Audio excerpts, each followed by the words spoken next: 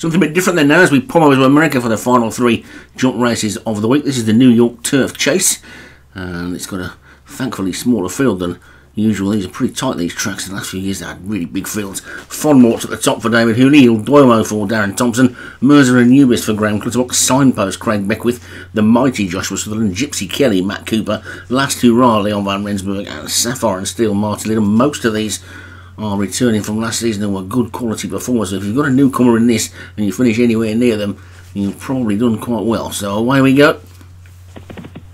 And they way towards the first of the fences. And confusing over here in America, sometimes the fences look like hurdles, sometimes the hurdles look like fences, but these ones are fences and look like fences.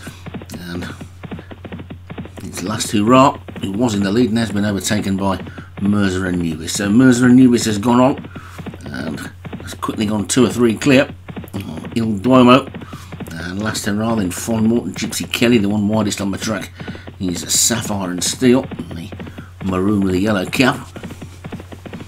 Well, it's Mercer and Nubis and the Welsh flag silks of Graham Clutterbuck in the lead. A good 4 lengths clear, getting over the second. No mistake towards the back by Gypsy Kelly.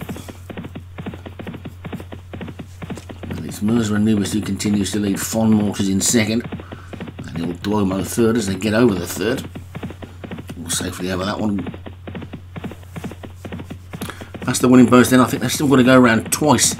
Pretty tight these tracks in America. 14 furlongs still to go. I can't imagine there's a race course in America that's 14 furlongs around. And it's Mercer and Nubis who's in the lead by about 4 or 5 lengths to Fondmort in second. Then the Last Hurrah and the Mighty with Il Duomo on the rail. Sapphire and Steel and Signpost both running a little bit wide, and Gypsy Kelly finding it a bit hot, but not too surprised about that, to be honest, as these are mostly seasoned campaigners for the last couple of seasons, and Gypsy Kelly's a newcomer, so that one will definitely find its race at some point. And it's Mercer and Nubis in the lead over the 5th. All safely over that. It's Mercer and Nubis clear. The Mighty on the inside of Fondmort, they've been stalked by the Last Hurrah, and then Signpost Il Duomo and Sapphire and Steel, and a gap of about 10 lengths then to the back marker Gypsy Kelly. Hopefully the handicapper will be kind to. Running a Group 2, or whatever this is. It's Mercer and Nubis who's in the lead. From the Mighty in second, Fondmort's in third. Last Hurrah and Signpost Il Duomo, Sapphire and Steel as they get over the 6th.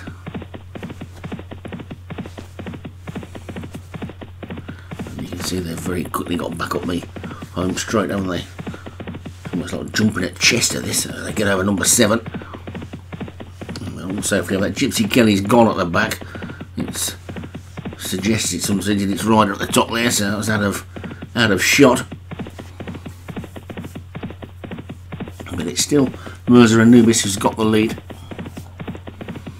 To Il Duomo in second, Fondmort in third, the Mighty in fourth, and then Signpost, and then Last Hurrah, and finally Sapphire and Steel. It's probably the only one you'd rule out of it at the moment, as they come into the 8th. The leader made a bad mistake there and has now almost surrendered the lead. And as soon as I wrote off Sapphire and Steel, she started to pick up the bit and start running again. So they race down towards the next, and Mercer and Nubis has regained the lead over the third last. Mercer and Nubis then in front. Here comes Signpost round the outside. I'm pretty sure that ran some really big races last season, but it's Mercer and Nubis in front. Signpost is in second. Then comes Il Duomo and Fondmort. Then the Mighty, Sapphire and Steel still there coming round the outside. Last Hurrah is now last, but it's Mercer and Nubis with 2 to jump and only 2.5 furlongs to go. Mercer and Nubis then from Signpost in second. The Mighty is in third.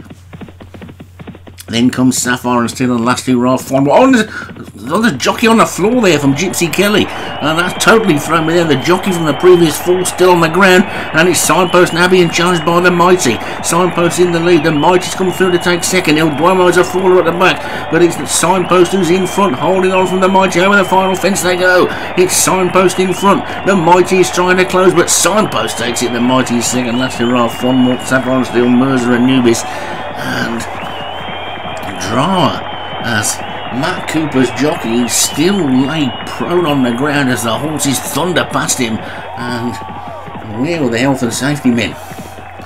A signpost takes it, and good win for Craig Beckwith that one. Like I say, I'm pretty sure that was a decent horse last year, as you can see, rated 155. It must have been. So signpost for Craig Beckwith the winner, the Mighty for Joshua Sutherland second, Last Hurrah Leon van Rensburg third, Fondmort for David Hooley was fourth, and Sapphire and Steel was fifth.